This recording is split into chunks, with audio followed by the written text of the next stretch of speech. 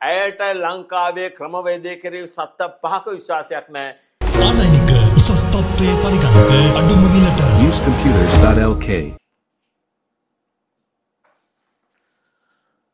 ලංකාවේ ගෝල්ෆේස් අරගලයට එකතු වී අපි සමග අපේ පොදු යහපතට ශ්‍රී ලාංකික ප්‍රජාවගේ මූලික අයිතිවාසිකම් වෙනුවෙන් සටන් කරපු බ්‍රිතාන්‍ය ජාතික කේලේ ෆ්‍රේසර් ගැන අපේ අයට ගොඩාක් අමතක වෙලා තියෙනවා. නමුත් බ්‍රිතාන්‍යයේ මේ වෙනකොට ඩේලි මේල් ඒ වගේම තව පත්‍ර කීපයකම ඇය මේ ලංකාවේ හිර වෙලා සිටීම ගැන කතා කරනවා. අද මේ මාධ්‍ය සාකච්ඡාවට ඔබව විශේෂයෙන් කැඳවුවේ බොහෝ අයට මේක ජනමාධ්‍ය වලින් පෙන්වන්නේ නැති නිසා ආරාධනාවක් කළාද විශේෂයෙන් ජනමාධ්‍ය වලට මේක ගෙනියන්න හේතුව මේ සම්බන්ධව අපි විශේෂ අනාවරණයක් කරනවා. ඒ වගේම අද ඊට අමතරව 3 වෙනිදා ඉරිදා ජනාධිපති කාර්යාලයේ ඉදිරිපිට දියත් කරනවා අපි මේකට non violent social protest එකක්. ඒ කියන්නේ අපි කිසිම ප්‍රචණ්ඩත්වයකින් තොරව පිරිසක් එකතු වෙලා ඇය අපි වෙනුවෙන් මේ රටේ ඒ නගවපු හඬ අපි එදාට සත්‍යක්‍රියාවක් කරන ජනාධිපතිවරයාගේ කාර්යාලය ඉස්සරහා වහාම ඇයට බ්‍රිතාන්‍යයට යාම සඳහා ඇයට එරෙහිව රනිල් වික්‍රමසිංහ නිකුත් කරපු ඩිපෝටේෂන් ඕඩර් එක වහාම ඉවත් කරන්න. අපි බලමු හුඟක්ම දෙනෙක් මේ ලංකාවේ පුරවැසියෝ දන්නේ නැති නිසා කේලේ ෆ්‍රේසර් ලංකාවේ මුහුණ දීපු තත්ත්වය. මේක ඔබ දැනගත යුතුමයි. ඇය ලංකාවේ හිටියේ වීසා ඇතුව 2023 මාර්තු වෙනකම්. ඇයව අල්ලලා වැලිගමදී පුද්ගලයෝ කීප දෙනෙක් ඔබ දන්නවා ලංකාවේ අද ඇවිල්ලා ගණ්ඩ දෙයක් නැහැ අතින් බලනකොට දන්නවා ෆොරිනර්ස්ලාව රේප් කරන එක සාමාන්‍ය දෙයක් බවට පත් වෙලා තියෙන ඇයව 4 දෙනෙක් විසින් රේප් කරනවා වැලිගමදී. ඒ සිද්ධිය සම්බන්ධයෙන් ඇය වැලිගම පොලිසියට වාර්තාවක් ඉදිරිපත් කරනවා. ඇය පැමිණිලි කරනවා. මේ තියෙන ඔබ දකින්නේ නිවුස් එකේ යනවා ලංකාවේ මාධ්‍යවල පළ වෙනවා ඇයව රේප් කිරීම සම්බන්ධව ගිය වාර්තාව. ඔබට ඒක කියවන්න පුළුවන් දැන්. ඒකෙම ඔබට පේනවා මේ රේප් කරන්න ඇයව දූෂණය කරන්න සම්බන්ධ වෙච්ච අයගේ ඔක්කොම ඡායාරූප. මේ සිද්ධිය සම්බන්ධයෙන් ඇය වැලිගම පොලිසියට කම්ප්ලේන් කළාට පස්සේ පොලිසිය මොනවද කරන්නේ? ඇයව ඉදිරියට ගෙනල්ලා මේ දූෂණයට සම්බන්ධ අයව ඒක තමයි දැනුත් ඇයට මෙච්චර හැංගිලා ඉඳ වෙලා තියෙන ඇයට ලංකාවේ ක්‍රමවේදය ගැන කිසිම විශ්වාසයක් නැහැ. ඇය හමුවට පමුණවලා මේ දූෂණයට සම්බන්ධ වෙච්ච අය ඇයට බල කරනවා මේක ඉවත් කරගන්න. එහෙම තත්ත්වයක් යටතේ බ්‍රිතාන්‍ය තානාපති කාර්යාලය කොපමණ ඇයට කිව්වත් රජයට බාර වෙන්න ඔබව වැලිසර ඩිටෙන්ෂන් සෙන්ටර් එකට රඳවා ගැනීමේ මධ්‍යස්ථානයට තියලා පස්ව එතනින් රට යවනවා කියන එකට අය කොහෙත්ම එකඟ නොවන්න ප්‍රධානම හේතුවක් තමයි මේ. ඇය පොලිසියට ඉදිරිපත් කරපු වාර්තාව තමයි මේ පෙන්වන්නේ ඔබට. ඉන් අනතුරුව පෙන්වන්නේ දැන් ඔබ දකින්නේ ඇය අරගලයේදී කරන කතාව. අරගලයේ එදා 9 වෙනිදා පහර දීපු අවස්ථාවේදී ඒ කතාව ඔබ දකිනවා. ඇය සම්පූර්ණයෙන්ම එලි කරනවා එදා ලෝක ප්‍රජාවට ශ්‍රී ලංකාවේ ජනතාවගේ මූලික අයිතිවාසිකම් ක්‍රූර අමානුෂිකම බදහිංසාවලට පත් කිරීම ජාත්‍යන්තර ප්‍රජාව UDHR Universal Declaration of Human Rights මේ එකක්වත් පිළි නොගන්න තැනට පත් කළා. අපේ අයට ගහපු විදිය ක්‍රූර බදහිංසාවක් පමණක් නෙවෙයි කීප දෙනෙක් මිය ගියා කඳුළු ගාස් වලින් ඔබ දන්නවා. ඇය කරපු වාර්තාවෙන් පස්සේ බලන්න ඇයට වෙන දේ. ඇයගේ ගෙදර රේඩ් කරනවා. මේ දකින්නේ ඔබ මේ ලයිස්තුවේ ගිහිල්ලා ඇයට පොලිසිය ඉමිග්‍රේෂන් එකත් එක්ක ගිහිල්ලා මම ඔබට කිව්වා මේ සිද්ධිය වෙන්නේ අගෝස්තු මාසේ. නමුත් ඇයට වීසා තිබුණා ඊළඟ අවුරුද්දේ මාර්තු මාසේ වෙනකන් වීසා තියෙද්දි ඇයගේ ගෙදරට පැනලා ඇයගේ මොබයිල් ෆෝන් එක ලැප්ටොප් එක එතන ගියාම ඇයගේ දේපල මේ විදිහට අරගෙන පනිනවා. ඊට පස්සේ ඔබ දකිනවා මීඩියා වල යනවා ඇයගේ પાස්පෝර්ට් එකයි මේ ඔක්කොම අරගෙන ගියා ඉමිග්‍රේෂන් එකෙන්. ඒකට හේතුව හැටියට මේ මීඩියා රිපෝට් එකේ ඔබට බලන්න පුළුවන් she has published certain things in her web page in the social media that brought the government of Sri Lanka to disrepute. ශ්‍රී ලංකා රජය අපකීර්තියට පත් කරන දේවල් පත් කරලා තියෙනවා. අය පළ කරලා තියෙනවා. And her pages contain some negative content. අපිට අපේ ලංකාවේ රජයට අහිතකර දේවල් මේ විදිහට පළ කරලා තියෙනවා කියලා. ඇය ඉන්න අනතුරුව ඇයගේ පාස්පෝර්ට් එක අරන් ගියාට පස්සේ ඇය වෙනුවෙන් ඇය යනවා නීතිඥයෝ කීප දෙනෙක් ළඟට. අන්තිමට ගියේ ජනාධිපති නීතිඥ ජෙෆ් අලගරත්නම් ළඟට. ඒ අවස්ථාවේ රටේ තිබිච්ච තත්ත්වය අනුව කිසි කෙනෙක් ඇය වෙනුවෙන් ඉදිරිපත් වෙන්නේ නැහැ. ඔබට හිතා ගන්න පුළුවන්ද ලංකාවේ තත්ත්වය මොකද්ද කියලා. ඒ අවස්ථාවේ ඇයගේ මූලික අයිතිවාසිකම් මම ඔබට කිව්වා. තමන්ගේ රටට පෙරලා ආපහු එන්න තියෙන අයිතිය UDHR එකේ 14 පිළිගත් අයිතිය Universal Declaration of Human Rights. ආපහු එන්න තියෙන අයිතිය. කවුරුත් ඉදිරිපත් වන්නේ නැහැ. ඒ වගේ අවස්ථාවක තමයි ඇය වෙනුවෙන් මේ නාගානන්දව කන්ටැක්ට් කරපුවාම මූලික අයිතිවාසිකම් මිනිස් අයිතිවාසිකම් මහජන අයිතිය ක්‍රියාත්මක කරන නීතිඥයෙක් හැටියට ඇයගේ නඩුව ගෙනියනවා අධිකරණයට. අභියාචන අධිකරණයට. මොකද ලංකාවේ ඉමිග්‍රේෂන් එකට එහෙම දෙයක් කරන්න බෑ. මොකද එහෙම කියන්නේ ඔබට යම් කෙනෙකුට ඒ විදිහට කිසිදු වග විභාගයකින් තොරව රටින් පිටකරන්න ඉමිග්‍රේෂන් එකෙන් දීලා තිබුණා යාට ඩිපෝටේෂන් ඕඩර් එකක්. එහෙම එකක් දෙන්න ඉමිග්‍රේෂන් එකට බෑ. සාධාරණ නඩු විභාගයක් මොනවාක්වත් නැතුව කිසිම සාධාරණ අය කලේ එකම දේ මම ඔබට කිව්වා. මම ඕක අනන්තවත් ඔබට කියලා තියෙනවා. 935 වෙච්ච ඉන්සිඩන්ට් එකක් ඔබට කිව්වා. කවුද? Mark Anthony බ්‍රේස්ගර්ඩල්.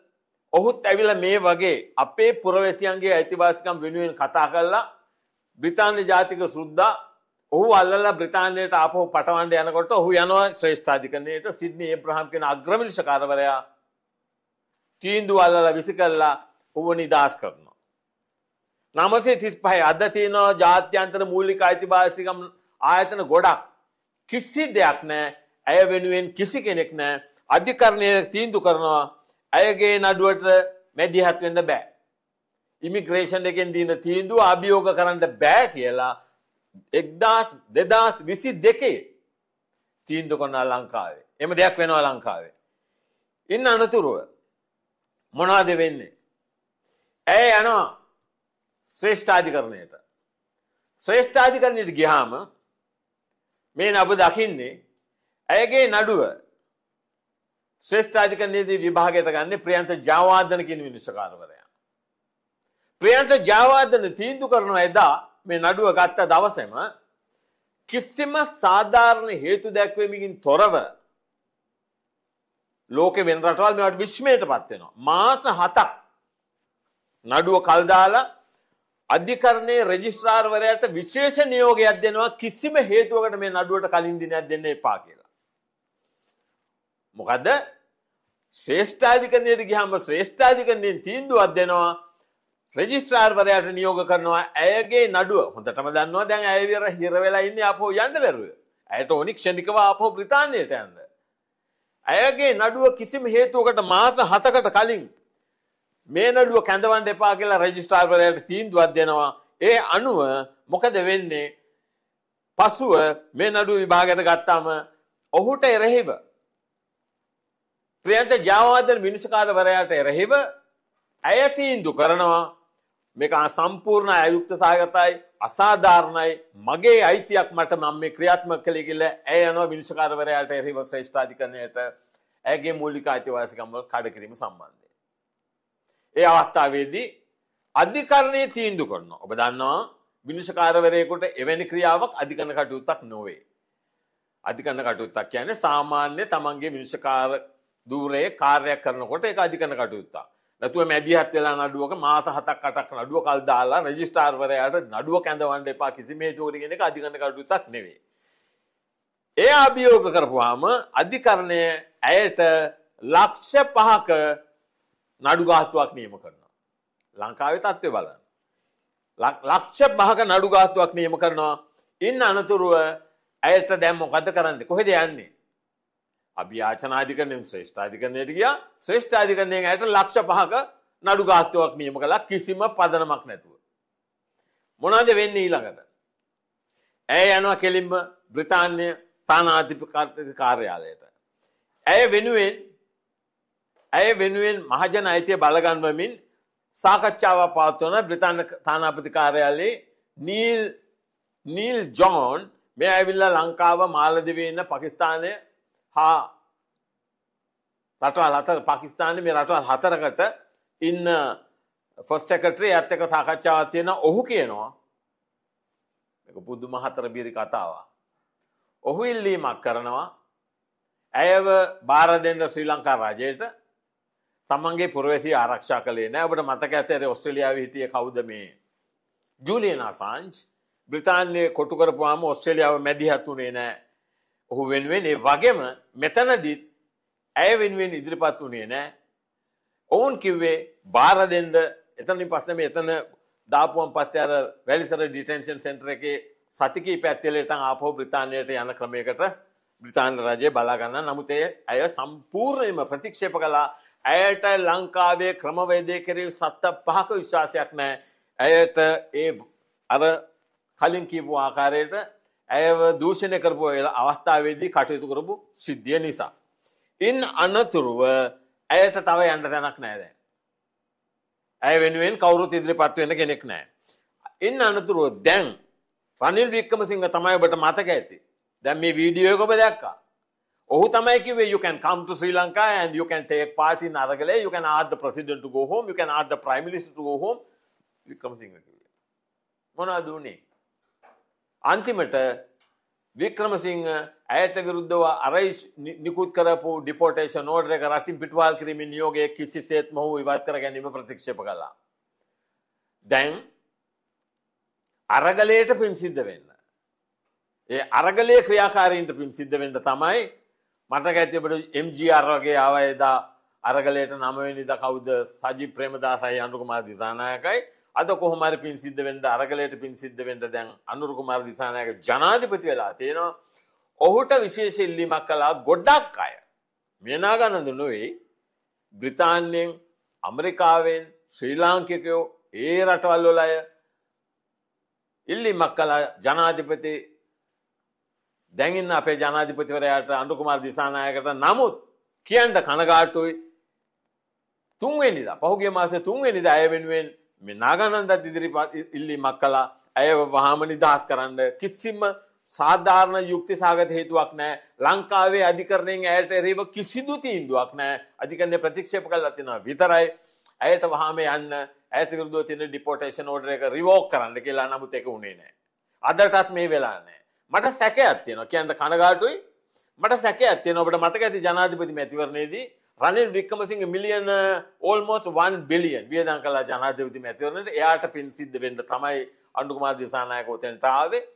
මේ ඇවිල්ලා අනුර කුමාර දිසානායක නිකන් රූකඩයක්ද කියලා වෙවුලන හොල්මනක්ද කියලා. නැත්තම් ඇයි මෙහෙම තීන්දුවක් ගන්න බැරි කියන ප්‍රශ්නේ තියෙනවා. මේක තමයි අද ඇයගේ කතාව සම්පූර්ණයෙන්ම මට කියන්න තියෙන්නේ.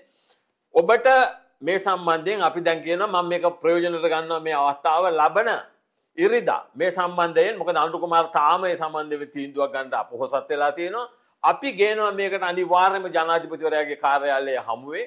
ඒක ඇවිල්ලා හංගර් ස්ට්‍රයික් එකක් දක්වා යන්න පුළුවන්. මේක ඇවිල්ලා ඉස්සෙල්ලා තියෙන non violent protest එකක්. සත්‍යක්‍රියාවක්. එදාට හැකිතාක් උදේ 10ට පටන් ගන්න මේක ඉරිදා පුළුවන් තරම් කට්ටිය මේකට සහභාගී වෙන්න. කිසි දෙයක් කරන්න බෑ. මේක ඇවිල්ලා non violent protest එකක්. ඒක ඔබේ අයිතිය. ව්‍යවස්ථාවේ 14න් පිළිගත්ත අයිතිය. ඒ වගේම ව්‍යවස්ථාවේ 28 තියෙනවා අපි සෑම පුරවැසියෙකුට තියෙන සමාන අයිතියක් හා වගකීමක් අපේ රටේ පුරවැසියෝ වගේම වෙනත් කෙනෙකුට අසාධාරණ අයුක්ති සහගත ලෙස පීඩාවට පත් කරනවා නම් ක්‍රූර අමානුෂික වධහිංසාවට පත් කරනවා නම් අපේ යුතුයකමක් අපේ වගකීමක් ඔවුන් වෙනුවෙන් පෙනී සිටීම. මම මේක ප්‍රයෝජනට ගන්නවා ඔබ සැමට මේක ආරාධනා කරන්න. මේ වැඩසටහන දකින සියලු දෙනාටම ලබන ඉරිදට උදේ 10ට ඒකට අප සමග අත්වැල් බැඳගන්න. දැන් මට එවලා තියෙනවා කේලේ ප්‍රේසර් අය ඉන්න තැන ඉඳලා වීඩියෝ රෙකෝඩින් එක. මම ඒකත් ඔබට ප්ලේ කරනවා. ඇය උපරිම වශයෙන් මේකට සහභාගී වෙන අයට ස්තුති කරනවා. ඇය වෙනුවෙන් ඒ ගෙනියන සටනට අවසාන මතේ මම නැවත කියනවා ඔබ සෑම මේකට සහභාගී වන්න මේ වැඩසටහන දකින්න සියලු දෙනාම උපරිම සහයෝගය දෙන්න. මොකද ඇය ලංකාවේ ක්‍රියාත්මක කළේ අප වෙනුවෙන්. අප වෙනුවෙන් තමයි ඇය සටන ගෙනිච්චේ. 35 බ්‍රේස් ගර්ඩල් කළා නම් අද කෙලි ෆ්‍රේසර්ට ඒක නොකර හැරීමට කිසිම හේතුවක් නැහැ. අපට තියෙනවා කළගුණගේ සැලකීමේ යුතුයකම. ඒකට ඔබ සියලු දෙනාගේම මැදිහත් වීම අපේක්ෂා කරනවා. බොහොම ස්තුතියි. මම කැමති මේ සම්බන්ධව ඔබට මොනවාරි ප්‍රශ්න තියෙනවා නම් උත්තර දෙන්න. ඊයේ හිටපු ජනාධිපති රනිල් වික්‍රමසිංහ චෝදනා කරා හර්ණේ අමරසූරිය වත්මන් අගමැතිවරයාට ඉල්ලාස් වෙන්න කියලා. ඒ ගැන ඔබතුමා කොහොමද ඒක දකින්නේ ප්‍රකාශයත් එක්කම? හේතුව මොකද්ද ඔහු කිව්වේ? ඔව් හේතුව බොරු කිව්වද? ඇයි බොරු කියනවා කියන එක තමයි චෝදනා කරේ. කියන්නේ බොරු කියලා. ඔව්. ඒ වගේම ඔහු කිව්වා මට මතකයි මේ ව්‍යවස්ථාව ඉගෙන ගන්න එයා ළඟට එන්න කියලා. එයාගේ ළඟට එන්න කියලා. හර්ණයකට කිසියම් උත්තරයක්වත් දුන්නා. නමුත් ඔබ නීති ශ්‍රේෂ්ඨයේ අත්දැකීමත් එක්ක ඔව් මම දැක්කා ඒක. රනිල් වික්‍රමසිංහ කියන්නේ මේ ලංකාවේ මා දන්නා තරමින් ආණ්ඩුක්‍රම ව්‍යවස්ථාව එල්ලිපිට උල්ලංඝනය කරපු පළවන පුද්ගලයා. ඔහු ජාතික ලැයිස්තුවෙන් පාර්ලිමේන්තුවට එන්නෙත් නීති විරෝධීව. ඔහු දුරේ ඉන්න තාක්කල් පළමු ආව මුදල් අමාත්‍යවරයා හැටියට ඒ අවස්ථාව වෙනකොට මේ ප්‍රශ්නෙට ඩිරෙක්ට්ලි රෙලෙවන්ට්. මොකද ඔහු කිව්වා ඇයට ඔබ බොරු කිව්ව නිසා ලංකාවේ තියෙන ප්‍රතිපත්තිය අනුව ඔබ ඉල්ලාස් වෙන්න ඕන කියලා.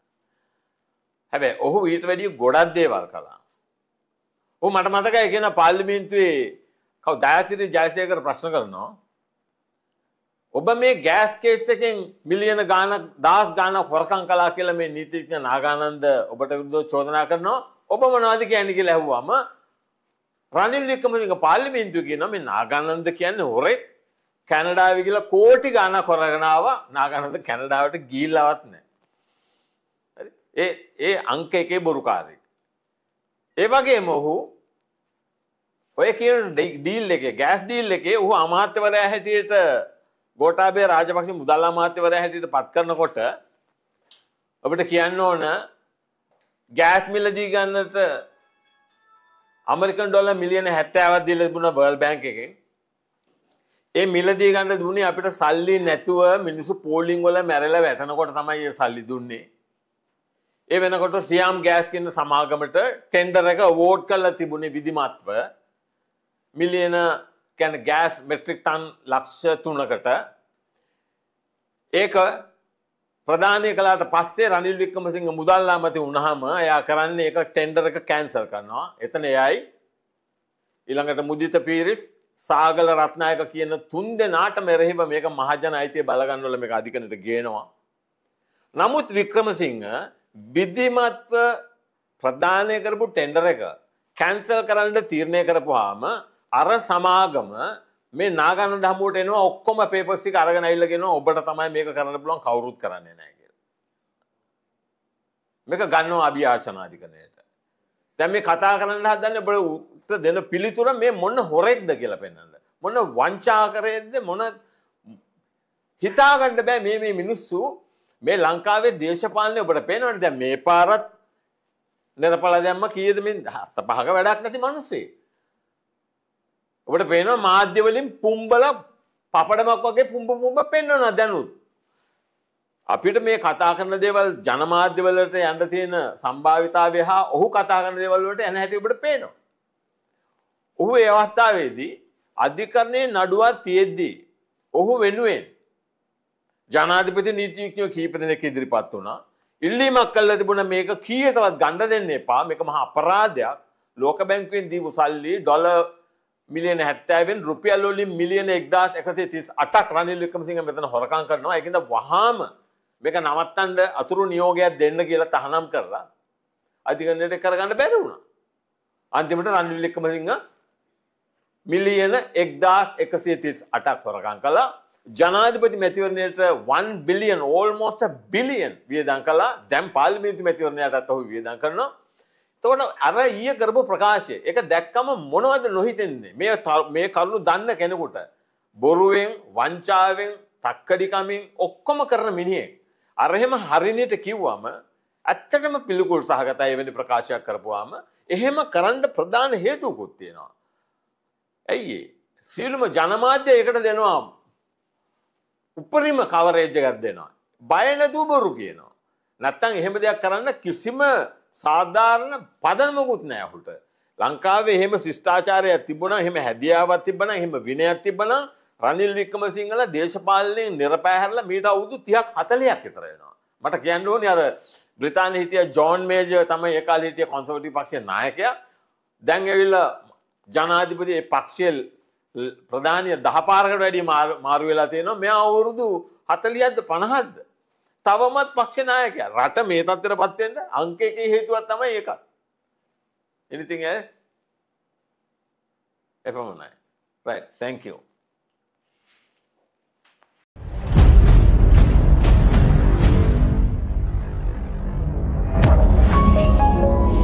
You're watching the Life Traveler channel.